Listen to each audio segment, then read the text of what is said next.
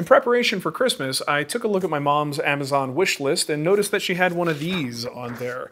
It's just a simple bamboo block that goes in a drawer for holding knives. Pretty cool idea, cost a little bit over 20 bucks, probably should have just bought it, but instead I spent 2 days making my version of that, so take a look. So I've got room for 11 knives of various shapes and sizes, and if I wanted to have more capacity, it's pretty easy to add more of these partitions. They're actually held together with sliding dovetails, and there's just a little dovetail tenon that slides through and holds everything together. Pretty easy to make. Now, because I'm pretty much ripping off a design here, I don't really feel good about giving plans or drawings or any kind of templates for this. I didn't use them, I just kind of hand drew what I thought looked good, and I don't think it's that difficult. I think you can get the idea, but I will show you exactly how I made it. All right, let's get to it. My neighbor was kind enough to share some of his leftover Brazilian cherry flooring boards with me, so I'll use those along with some American cherry for contrast for the knife block ribs. Now I'll mill everything flat and square. I'll cut to width at the table saw and then cut the final length using a crosscut sled. With the pieces ganged together, I make sure they're nice and flush on the end and then clamp them. I can make my dovetail slots on all of the pieces at once and the slots will be perfectly aligned. But first I want to make some clearing cuts at the table saw. At the router table, I'll use a dovetail bit for the final slots.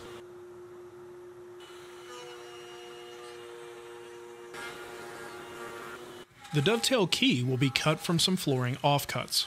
The width is the max width of the dovetail slot, and the thickness is the height of the slot.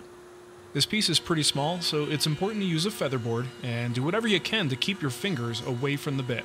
The great thing about a sliding dovetail is that you don't need to adjust the height of the bit for the second cut. We'll just dial in the fence position until the piece fits. It's just a bit too snug, so I'll take a few passes over a piece of sandpaper on the table saw. Using a piece of scrap, I can make a template for the curves. I'm really just trying to make it look similar to the one that my mom wants. Way to be creative, Spags. The curves are then cut at the bandsaw and then smoothed at the spindle sander.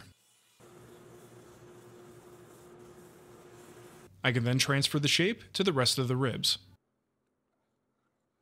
Because it's flooring, some of the Brazilian cherry has grooves that can be seen from the ends, so I'll just glue in some strips, flush them to the surface, and make sure that those sides face inward in the final arrangement. Now I can cut the curves out at the bandsaw, keeping about a 1/16 of an inch away from my line. I'll use the blue tape CA glue trick that I learned from Crimson Custom Guitars to attach the template for the flush trim routing. I place a piece of blue tape in the same spot on both pieces, then put some thick CA glue on one side. The other side gets the activator, and when I press the pieces together, they are securely connected within seconds.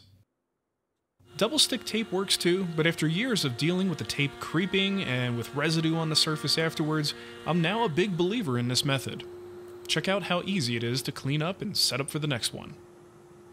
After rounding to shape, the parts are all sanded and the edges are rounded over.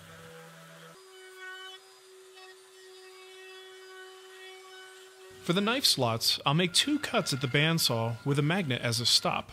The slot just isn't wide enough with one cut, so I'll make a second cut that's just slightly offset from the first. To do the glue up, I'll use small spacers between each rib. As simple as this project is, the glue up can get pretty hairy. Water-based glue causes wood to swell, so a sliding dovetail that fits perfectly when dry may never go together when coated in glue, so I'll work quickly and use the glue sparingly. I'll insert the center dovetail key into the slot just to keep the pieces aligned.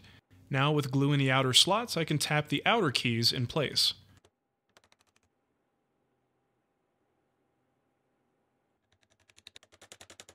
Once those are installed, I can insert the center key with glue.